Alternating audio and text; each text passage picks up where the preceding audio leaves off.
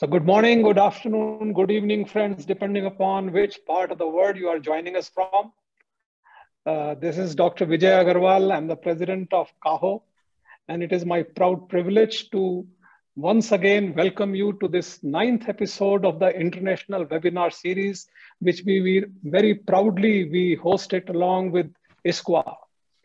And for the session today, I have the pleasure to introduce a longtime friend of ours, Madam Upasana Arora. Madam Upasana Arora is a dynamic leader in our healthcare industry. And let her young looks not deceive you. She has been managing and the director of the Yashoda hospitals now for more than 21 years. She was the first person, I think, from India to have received the prestigious ISQua of a very prestigious organization that is the SCPC in healthcare sector. She's the chairperson of the Indo-US Chamber of Commerce. She's the co-chairperson in ASSOCHAM for their Healthcare Council, for Empowerment Council, and for the Women Forum. She's a member on the NABL board. She is a member of the accreditation committee of NABH, and she is the FICCI committee member on medical tourism and health services committee. So to welcome Dr. Charles Vincent, the star speaker of the day, I invite Mrs. Upasana Arora to do the honors, please. Over to you, Madam Arora. Thank you, sir. Good evening from India to everyone, our attendee, our organizer, and my dear guest, Dr. Vincent. So what is most important thing in healthcare when we talk about hospital? The most important thing is patient safety. Because if patient is safe in a hospital, then his recovery is fast, his satisfaction level is very high. So that patient is a star ambassador for that hospital, as well as when we talk about our quality indicators, then it will be very good and everything will be fine in a hospital if patient is safe. So today's guest speaker, or a star speaker, I should say, Dr. Charles Vincent, who has dedicated his life for as a researcher, or he worked for patient safety. So let me introduce him. Dr. Charles Vincent, who is MPhil and PhD, who is Emeritus Professor of Psychology, University of Oxford. Charles Vincent trained as a clinical psychologist and worked in the British NHS for several years. Since 1985, he has carried out research on the cause of harm to patients, the consequences for patient and staff, and methods of improving the safety of healthcare. He established the Clinical Risk Unit at University College in 1995, where he was Professor of Psychology before moving to the Department of Surgery and Cancer at Imperial College in 2002. He is the editor of Clinical Risk Management, BMJ publication, 2nd edition 2001, author of Patient Safety, 2nd edition 2010, and author of many papers on medical error, risk, and patient safety. With Reen Amelberti, he published Safer Healthcare Strategies for the Real World, Springer Open Access 2016. From 1999 to 2003, he was a commissioner on the UK Commission for Health Improvement and has advised on patient safety in many inquiries and committees, including the recent Berwick Review. In 2007, he was appointed director of the National Institute of Health Research Center for Patient Safety and Service Quality at Imperial College Healthcare Trust. He is a fellow of the Academy of Social Science and was recently reappointed as a National Institute of Health Research Senior Investigator. In 2014, he took up a new post as Health Foundation Professional Fellow in the Department of Psychology, University of Oxford, where he continues his work on safety in healthcare and led the Oxford Region NHS Patient Safety Collaborative and was director of Oxford Healthcare Improvement. So you can see he has dedicated his whole life for patient safety. So now I welcome Dr. Charles Vincent. Kindly join us and enlighten us with your speech. Thank you. Okay, well, thank you very much for the warm welcome. And it's lovely to be involved in India. I remember very fondly various trips to India looking at healthcare systems. So what I've decided to talk about is how to perhaps put all these different ideas together and how to create a systemic approach to managing risk and to safety that I hope is usable in many different settings. And I'm going to link this with the talk of Professor René Amalberti, who you heard earlier. And I'm also going to acknowledge my colleague, Mike English, who's a professor in tropical medicine, and you'll see why this is important in a minute. So what I'm going to try and do is call the talk a portfolio approach, and you'll see a portfolio, a group of interventions. How can you mix and match them? And I'm going to explain a little of the background of this in a minute. I'm talking about how care varies, how safety is, you look at safety in different contexts, and what it means to think about a portfolio. And I'm going to discuss this in systems like the UK, and also show you about some writing I've done with Mike English in Kenya, which I think will be more applicable to perhaps some of the poorer systems that some people work in. I mean, all of our systems are under pressure in different ways, but obviously some much more than others. Okay, so this is a slide from René Amalberti's talk to CAHO a few weeks ago. And don't worry if you didn't see this talk, because I'll go back to this. But you'll see René finished right at the end of his talk by discussing this approach to having a whole repertoire, a portfolio of interventions on what this might mean. But he didn't discuss it in detail. He showed the need for it because of the way our healthcare systems are changing and the challenges we face. But I'm going to now link that. So if you did see this, you'll find this talk is a sort of follow-on from René's. So I'm going to go back to how we develop these ideas and to this book, Safer Healthcare, which is, you can Google and it's download, and you can download it for free. So, and access any of the things I'm saying for the next little bit of the slides. And we were concerned that to think about safety in very different settings, which I'll explain in a minute. And we also believed that we were not using a wide enough range of strategies. Seems to me us that the strategies we're using were largely quality improvement, and we needed to, that was fine, but we needed to think more broadly. And also, how are we going to keep care safe, say in people's homes? Almost all our work's been done in the hospital. So there were many things to think about in terms of what we should do. Now, before I come to talking about the approach to interventions and the portfolio, I just want to introduce a couple of ideas to you. You might think of safety as really about errors and about incidents, but perhaps it's more true to say that it's about how care, the standard of care varies a great deal. So here are some studies showing just how common problems are. These are from Britain. So this is some 2 reviews where they looked at, found that maybe 20% of patients didn't have satisfactory care, or outpatient appointments happen without important information missing. This is in the UK. And this is very, very common to many countries. So we very seldom get care. This is exactly what we want. And people work in very difficult conditions. We did a study in Britain that found that almost 20% of operations started without the right equipment, and they're always looking around for equipment. So we're constantly under pressure and not seeing the care that we really want necessarily. So from the book, there's a diagram here which envisaged 5 levels of care. There's nothing special about the 5 levels. But the care envisaged by standards, what written down, what our regulators want, is at the top. And down at the bottom is the sort of unsafe care, which is dangerous. But a lot of care happens in the middle, where things go pretty well, but there are minor problems all the time. And those of you who work as clinicians know that just in one afternoon, you can be in the operating theatre, for instance, and everything is going fine. But then there are equipment problems, and perhaps somebody is called away, or there is an interruption. And quite quickly, the standard of care is not as good as it was. So care moves all the time. And this suggests to us we have to be alert to the the risks that happen moment by moment and day to day, as well as the sort of trying to make longer term improvements. Now, the second idea I want to give you is about how safety is achieved in different contexts.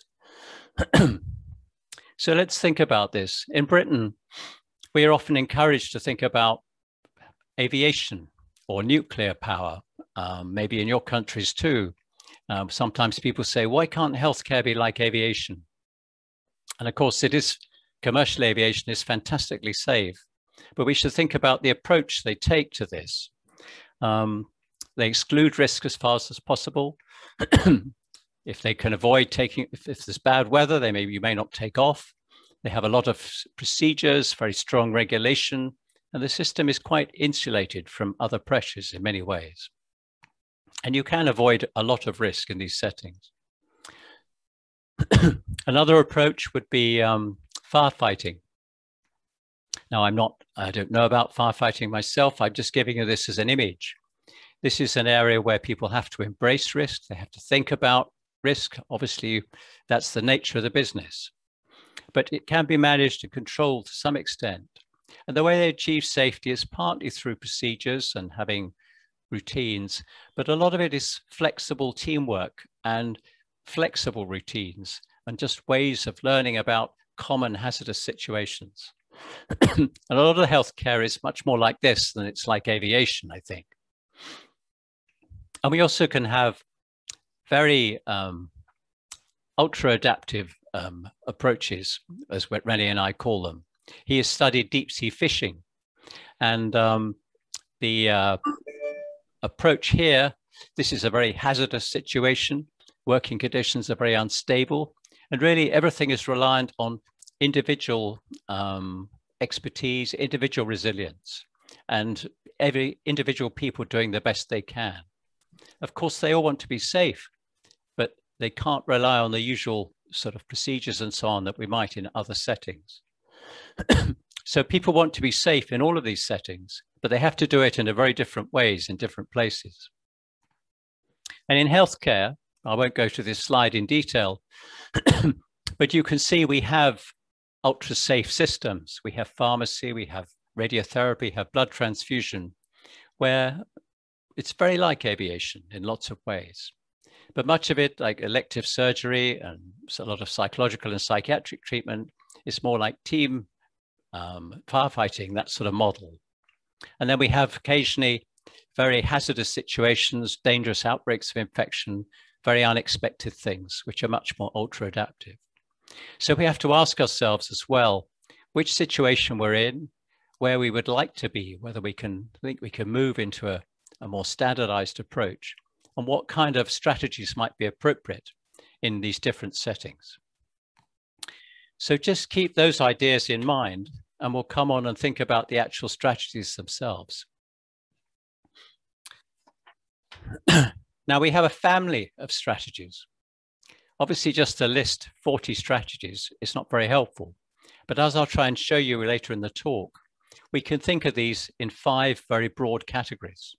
And I find this, and René, I think this very helpful in trying to think what kind of approaches and what kind of combination of approaches and I'm going to use in this particular setting. If I'm a surgeon or a nurse running a ward, or I'm a primary care doctor, or I'm thinking about the home, or even if you're running a playground for children, you can still think about these broad 5 approaches. And the first 2 we call really about trying to make the system as best as possible. This is really more of a quality improvement approach, or human factors and ergonomics. You optimize, you make things as good as possible. But the bottom 3 are much more about when the care is, as I was saying, in the lower levels, and we're in dangerous territory, and we want to avoid harm more than we want to optimize everything. And I think, to me, these strategies are slightly different, and their purpose is slightly different. So let's see what they are, these 5 categories, and then we'll see. Having done that, we'll look at Kenya and find it in examples of how to actually use them in practice. So the first one, safety as best practice, or René would call it aspire to standards. And a lot of the safety approaches we have, and this is from a review by Paul Schickel and others in 2013 that said, well, what safety strategies really work? Where have we got evidence? And there are things like hand washing, interventions to reduce infection control, checklists like the World Health Organization's surgical safety checklist. But the basic idea is that you just try and take a clinical process and you make it as reliable as possible. It's very important. I'm not saying that there's anything wrong with this. It's just one approach among others. But almost all the evidence that we have in patient safety is of interventions of this kind. Reliability, bundles which are basically trying to do groups of processes reliably and make them, instead of having 80% reliability, we try and get 100%. So that's one vision of how to improve safety. Now, another one is not so much to think about the clinical process, but to think about the system as a whole and how to support the people involved. How do we support managers, doctors, nurses, physiotherapists, psychologists, anybody who works? So if you're in a high tech and rich system, you can think about automation, decision support, improving equipment design and things like that. But in any system, there are very important things. I see a lot of problems in the UK because nobody is quite clear whose responsibility it is to give a particular drug or to carry out a particular task. And things are forgotten because team roles and responsibilities are not clear. That's a very important way of improving the system. Standardization and simplification. Let me give you an example here, which is from the UK. We have a lot of procedures and a lot of regulations. And when I worked in cancer surgery, which I did for 10 years, with a group of young researchers, I said, well, how many procedures are there? You are clinicians. How many procedures you have to follow? And we took an elective hip operation and we said, well, how many procedures are there to follow? And in Britain, in the first 24 hours, there were 75 different procedures. So it's crazy. And we used to criticize people for not following procedures when there was an incident or something went wrong. But the system was just unbelievably complicated and impossible for staff to use. So improving the system often is to try and simplify the system. So that's the second approach. Now, the third one is very more unusual in healthcare. And although René has worked in many industries and he says it's widely used. Now, if you think about if you go to the airport and you're flying and there's a problem on the plane, they won't take off. They'll just sit there. It's not like us starting our operations without having all the equipment there. They don't take off until they're ready. If there is a big storm or a problem, they will stop the service. You wait. And there are different ways. And sometimes we place restrictions on individuals or we place restrictions of different kinds. And in all sorts of different ways, we try and avoid risk. It's not that trying to manage things when they've got happening or when things are becoming dangerous. You just say, we won't go there. And I'll give you some more examples later. But here are some quite common examples from Britain. Mostly with drugs. I could give you other examples, but there's not really time to go into it. Junior doctors in Britain are not allowed to prescribe certain drugs. There are controls on drugs, and people have to pass tests of competency before they can give certain medications.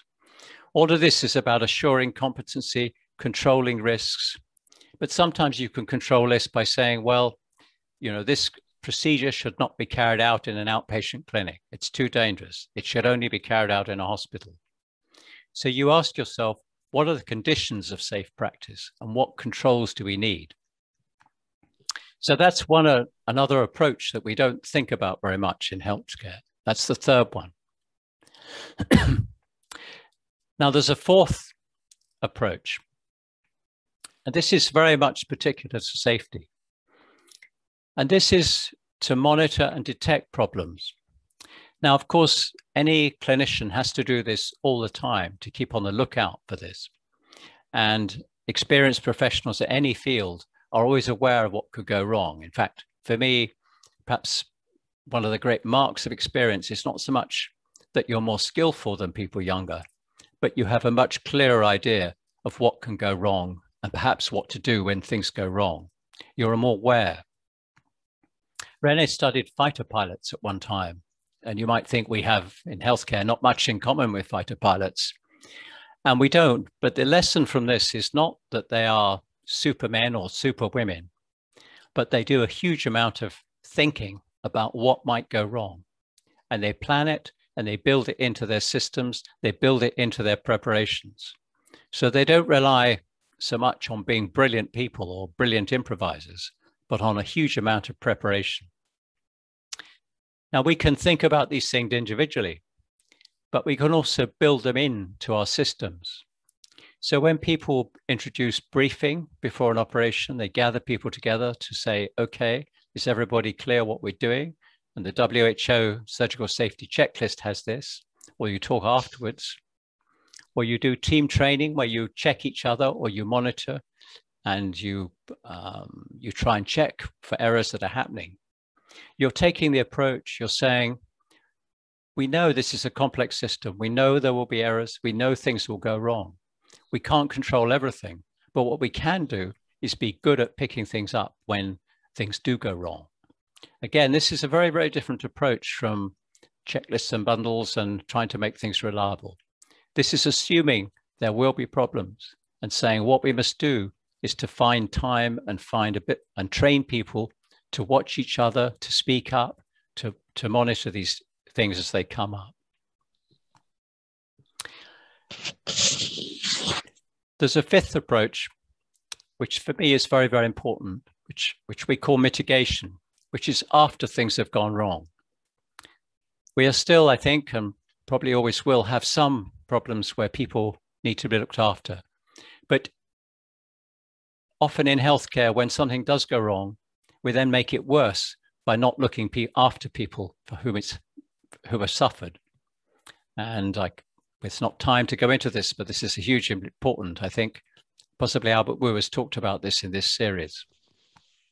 So the most important part of this is that when something has gone wrong, to support the patients, the families, the carers, and to deal with the physical effects, or to deal with any psychological trauma, and also to support the staff. It is generally a very traumatic experience for a member of staff when something goes wrong and a patient is harmed. And so this is a very, very important part of any strategy that one might take. And probably we could do a whole lecture on this. But this approach could be taken further. And you can also prepare patients in the same way.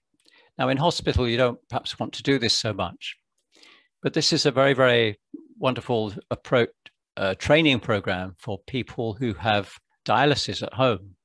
Now the training for dialysis in many countries is advanced and people are trained to do their own dialysis. And this is great. It gives them a lot of freedom. They don't have to come to the hospital. But in this program, they also made the patients aware of what the hazards were. They explained what to do if you had a problem or if tubes blocked or something went wrong. They gave them explicit strategies. They gave them a letter to the emergency department if they needed to go, if there were problems. So they trained the patients in safety. So this was mitigation of a very sort of advanced order. So that's the 5 broad approaches.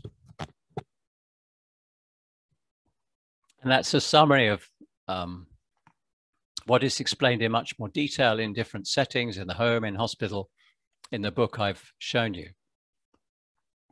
But more recently, I've worked with Mike English to see how we might apply these ideas and some other more well understood approaches into poorer settings.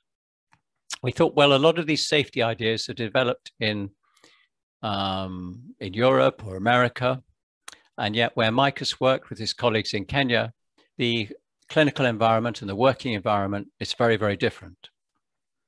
And there are many good international programs, but the difficulty often is that they don't last very long, or they last a few years. And also they sometimes bring in technologies and approaches which are not really suitable to the environment. And Mike and his colleagues think, well, what can a local leader do? What can they do to improve safety and quality? So we thought about, well, what ideas have we got which would help people do this? So let me now try and take this portfolio approach and try and show you a little bit about this. I tell you a little bit about Kenya for those who are perhaps watching from the UK or somewhere, or in Europe, who may not be so familiar with these environments. As you see, the health spending is very, very low compared with Europe or USA. There are very few doctors, and the people, this heroic clinical staff working there, have the most unbelievable pressures to cope with. Now, Mike's particular specialty is a neonatal ward. So this is a picture of a neonatal unit in Kenya where Mike is working, and you see the babies in little metal baskets and electric fire warming a young baby. Very, very, very difficult situations. And we know also that in these environments, the mortality for these young babies is very high. They're often very sick, and it's very hard to bring the standard of care one would like. And this is very, very draining, and for the staff who suffer a lot from burnout and a lot of great pressures, as do many people around the world in these environments. And it may seem a sort of very difficult task to bring some of these ideas about safety to these kind of environments, particularly as there is no particular safety person. We don't have, I mean, even in the UK, we don't really have big departments of quality or safety. We have a few people who may be specialists, but I can tell you the places I've worked at, we don't have a lot of skills in these areas. But particularly in Kenya, it's got to be the people on the ground. There are no specialists. It's got to be the local leaders. And this is true, obviously, in many areas of the world. So we try to think, how can we bring something approaches which don't necessarily require a lot of money, but will nevertheless make some kind of difference and will make some improvements, make care a little bit safer in these very, very difficult environments. So I'm going to summarize the findings, the ideas of 2 papers, which again, you're free to download, and I'll show you the papers in a minute. Here's the first one. It's called First Do No Harm, and we can circulate the papers later if CAHO would like to do this. So our questions are, as I said, what do local leaders do? And can we use this sort of safety thinking? And this first paper is about diagnosing your system. And often in quality improvement, in the UK at least, we just pick a single thing to approach. People just choose one thing to work on. And it's a strange way of approaching, because if you see patients, you make a diagnosis. You think, what are the most important problems? Where do we want to work? What are our strengths? What are the problems we're addressing? So this first paper is about that, and just some common approaches that we can use, whether we're in Kenya or whether we're in England. So one method of analysis I worked a great deal on about 20 years ago was analyzing incidents and finding structures ways to do this. And again, we can circulate papers about this. And in the paper, we have an example of an incident with a young baby. This is a fictitious example, but it's a very, very typical, who died in this example from hospital-acquired infection.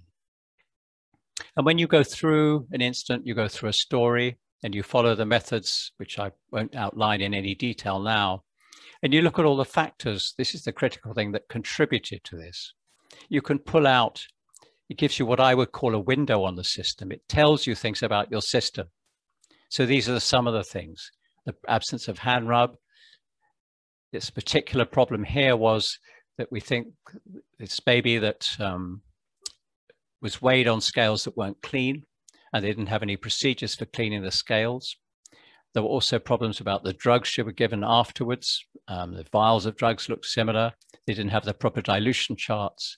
So looking at these instances gives you a list of problems that you can begin to address. And as you'll see, most of these are they're difficult to change, but they're not requiring a lot of resource. So incident analysis is one very, very useful approach, which anybody can do, and anyone can learn a systematic method of doing it. Another approach is to look at process mapping and actually to draw out what the processes are. And this is a diagram. We won't go through it. There are many examples of this, but this is a diagram from Kenya, and it highlights the fact that there is a process. It's not always understood by everybody working there, but there is a process for delivering drugs and dispensing, but it doesn't have enough checks in it. And in this particular example, then this particular drug error was repeated on a number of days because there weren't enough checks. Now, there are other things you can do. You can do observations, you can do interviews. There's a lot of different techniques which we discussed that you can use to do your system diagnosis. But when you've done it, it's possible to draw up a whole list of the strengths and the weaknesses in your particular unit. And on the right, you'll see a big list, a big table, which is in the paper. And obviously you can't see that in detail, but I want you to see that there is a great deal of information on it. And on the left, I just pulled out a couple of examples so you can see, some of the examples here. So these are categorized into team, the organization, the staff, and another and the working environment in accordance with sort of classic ergonomic and human factors thinking. So you can see the strengths here. They've got pulse oximetry, they've got smartphones, and the team has already prioritized critical tasks for that they have to do. But there are some very obvious problems. They don't have special drug formulations for children. There are problems with new staff. They don't get induction or training into the unit. They have very poor observation charts, which aren't specially designed. So in this way, a unit or a leader and a group of people can produce a safety assessment, if you like, a system diagnosis of what the pros and what's good and what's difficult about where they work. Okay, so that's the first paper is about that. And it sets out in more detail the things one can do. Now, the second paper takes the ideas we were talking about earlier and says, okay, so we have these 5 categories of approaches we can take. Can we use these in Kenya? And what can local leaders do to improve safety? And I just want to give you a few examples of sort of things we might do, because we've just got about 5 minutes or so left. And it's also particularly important that this reflects local priorities. And the other very important thing about the system diagnosis is it's done by people who work there in that particular environment. The strengths and the problems will be different in different units and different countries. And that's very different from perhaps being part of an international program where the priorities may be set, talking to people with local knowledge, but they may reflect more international aspirations than what's needed on the ground. Anyway, assuming you've done this, you can then think, okay, what's my portfolio going to be? What am I going to kind of prioritize? And this is the example I'm just giving you from Kenya. Well, they said, we need to prioritize some safety critical processes because it's clear that some things were not, routine care was not being done properly, even though there were enough staff and there were enough people to do it. So these are the examples they decided they would work on: the assessment of information when the baby was admitted, Cleaning and disinfection, remember the weighing scales, cleaning the incubators, vital signs being done very unreliably. So these are targets for saying, these are the critical processes we're not doing, and these would make a great difference to the routine care of babies. So this is the sort of first area of the first safety strategy, if you like, the best practice one. In the second one, improving the system, well, obviously, one would like to have more technology and lots more equipment and so on. And in the long term, this is very, very critical, clearly. Nevertheless, there are things you can do about the way the care is organized, even now. Whiteboards, often it's just it's extraordinary that there's nowhere in the ward you can go to see who is in charge of which baby, which tasks need doing. And say I've a lot of emergency departments I've worked in the US or been to in the UK, they have a whiteboard showing all the patients or all the babies in the department and what their priorities are, what needs doing for them. So you can go and see the whole unit at a glance. Who is responsible for which task? This also would need to be clarified. They have medical and nursing handovers separately, so a lot of information goes missing. This is something that could change as well. And I mean, your country, it may be very, very different. You may have sorted all these things out. There may be other types of things. This is not for everywhere. This is an example of the sort of things one can do in any environment.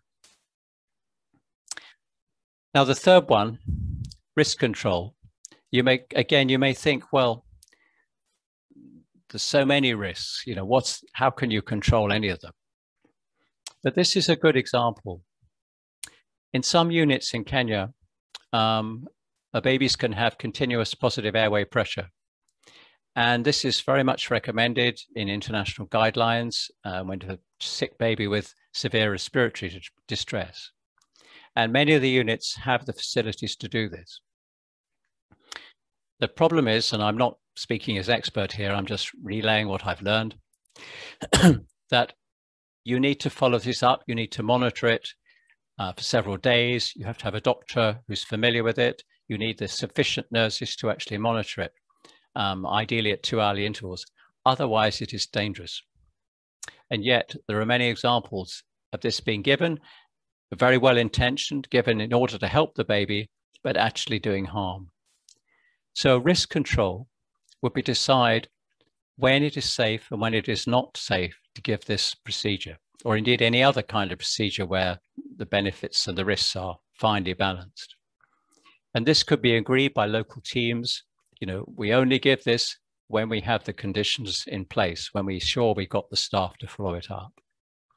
So this is an example of an approach, this controlling risks and trying to think ahead and set limits on care, which sounds like, you're withholding care, but actually you're protecting the patients by introducing these approaches. The fourth approach, if you remember, is detecting and responding to hazards. And again, we found in Kenya, or Mike has found in Kenya, that everybody is constantly busy. Of course, because there's an impossible amount to do. But actually, because of this, they never stop and they don't gather together. Information is lost. People being aware of babies becoming more sick or things happening or equipment problems, whatever, the information is not shared. And in military settings or many other settings, even in times of intense pressure, those are the times to gather together in simple huddles and introduce regular short meetings to check on things. And also for people to speak up and say when they're worried and when they have problems and so on. So this is another example of a fourth approach that is possible. So I won't do mitigation here. I think that it seems we won't go into that in this particular context, but I hope that has given you rather quickly a run through of how safety strategies can be used in many, many different environments. And as I just rehearsed, we have the ideas of system diagnosis to start with, that the basic idea of that is to make an assessment of the strengths and the vulnerabilities in the organization or your unit, your ward, your hospital. You can do this with observations, actually watching the care, which actually clinicians very seldom do. They're normally doing it. They don't stand back and watch. Interviews, get the people together to reflect, using standard techniques like process mapping, incident analysis. All of this helps to produce the sort of picture, as I said. And then you can use the portfolio approach to mix different types of interventions. As I said, the safety critical processes, the best practice, improving the wider organization of care, risk control, enhancing response to hazards, and mitigation. And I hope to have persuaded you that that broad way of thinking is useful in many, many different contexts in healthcare. Thank you very much. Thank you. Thank you so much. Okay, still. Wonderful presentation, Dr. Charles. And now I am taking one question. Dr. Saurav Mathi, he is writing, how can we mitigate the risk arising out of structural constraint of buildings, like slippery floors, wet floors in bathroom, etc.? Is there any validated and structured tool to address this issue?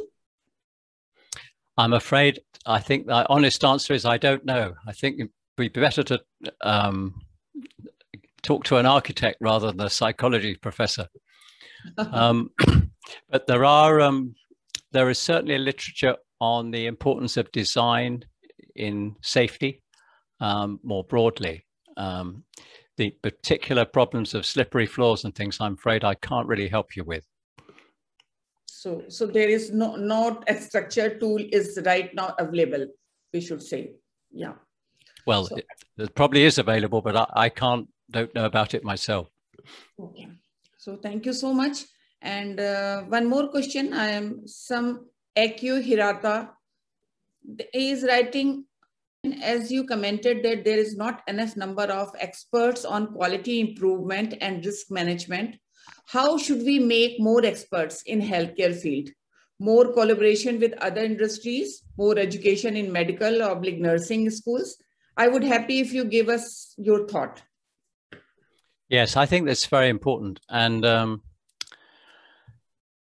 I think the first thing is not to be afraid of it. And not to think it's a sort of special thing that you have to go and learn,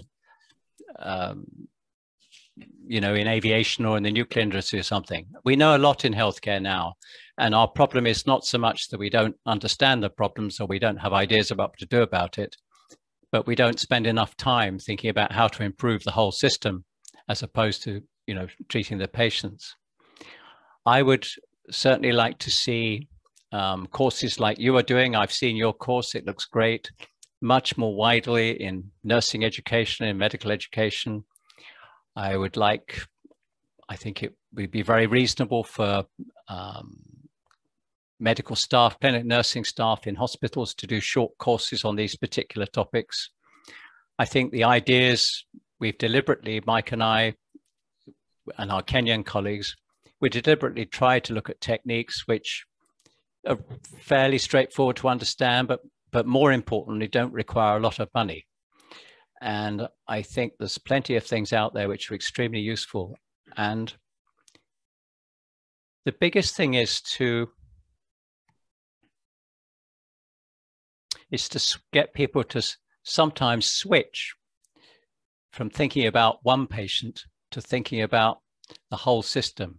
And that's sometimes quite difficult for people to do. But once they start thinking about how can I diagnose this ward or this hospital or this unit, then they can become very enthusiastic very quickly. So I'm probably a rather rambling answer, but I'm very supportive of what you say. Sure. So there is one more question for you. Dr. Soman Mukherjee is asking how to make the end user more aware regarding the quality healthcare systems. The end user being the patients and the families. Is that, I suppose that means? Yeah, end user means patient and families, yeah. Yes. I know sometimes in I can't speak in for your country where you're from, but in England, people sometimes say, well, you know, we must be very careful about this because we don't want to frighten the patients or we don't want to worry people. And even now I hear this. But actually, as patients, we already know. If you talk to anyone who goes into hospital, they say things in England like, oh, the nurses were so busy, I didn't like to ask them. And I knew there were things, something had gone wrong, but they were too busy to ask. You know, I can't get to see my primary care doctor. If you talk to people you meet, if I tell them I work in safety and healthcare, they say, oh, let me tell you what happened to my cousin or something like that. So we worry too much about telling people. I think we all, patients and families already know. And I think what's much more important is to enlist their help in saying, you know, you must always say, if you think something's wrong, you must speak up, you must tell me, and to make them partners and also partners in redesigning the system. So if you're in a Kenyan neonatal unit, then the mothers can help you. The mothers can help you redesign the system. It's not all the professionals. But this is a big topic. So I think we probably don't have time to go into it more than that. I think I am taking last question for you. That is Venus Murumi.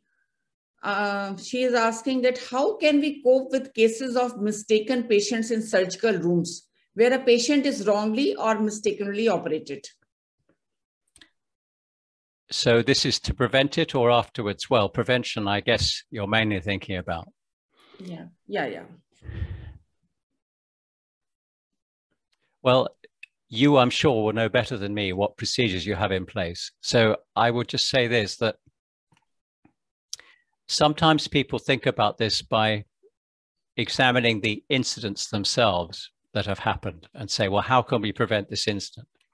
Now that's useful, as I said, because it gives you a window onto the system. But if I was looking at this, I would be looking very carefully at the whole process.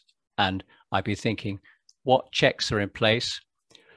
Who is doing the checks? Is it always clear who is meant to be checking? I would be doing a process map of all the checks and seeing where the weak spots were and where things were being missed. The other thing I would do, because if you say to people, are you doing the checks? They say, oh, yes, of course. And they mean to, it's sincere, is to go and watch. If you go and watch what happens, you will find things are not being done. And often for good reason, because they're busy, they're distracted. It's not because people don't care, but actually observing the processes is the best thing if you can do that. That's my suggestion, but I'm afraid, obviously, I don't know your particular situation. So, thank you, Dr. Charles. And you have given a very real example of that colposcope in operation theater. Actually, it happens. Last moment, we are searching for some instrument and that is not available at that, especially at that time when you need it. So, with these words, and your presentation is really wonderful. And yeah, thank you so much. Thank you so much. And thank you, Dr. Charles Vincent. As we want to honor you with a very, honestly, we would like to have you with us in India to present in our upcoming CAHO Con. But at this point in time, we will honor you with a certificate. And I request Dr. Anuradha, the chairperson of our Quality Professionals Wing, to do the honors. Over to you, Dr. Anuradha. Thank you, Lalu. Good evening to you all. It was great listening to the way you have prioritized the improving of quality and safety, sir, even in the resource challenge settings. And again, as you told, the 4 portfolio approaches would be very useful to our country also. And on behalf of CAHO, I am very honored to present you with the certificate of appreciation, and I request you to accept it. The certificate will be sent to you by mail later. Thank you, sir. Well, thank you very much. It was a pleasure to present, and I'm glad it all worked out in spite of the technology, and an honor to present with CAHO and to talk to people in so many countries. It was wonderful. So thank you all. Thank you, Dr. Charles Vincent. Thank you, Madam Upasana Arora, for that wonderful moderation and brilliant presentation, Dr. Charles. I think most of the comments have been that, it's been excellent, and I think you related to all the countries. It's sometimes difficult to try and understand the Western concept, but here you've been very much in line with the thinking of the low and middle income countries and how to refine our systems, how to look at it in a very beautiful manner. You put it across to us, and thank you very much for that. Thank you very much to all the participants for being here today from different countries. Thank you so much.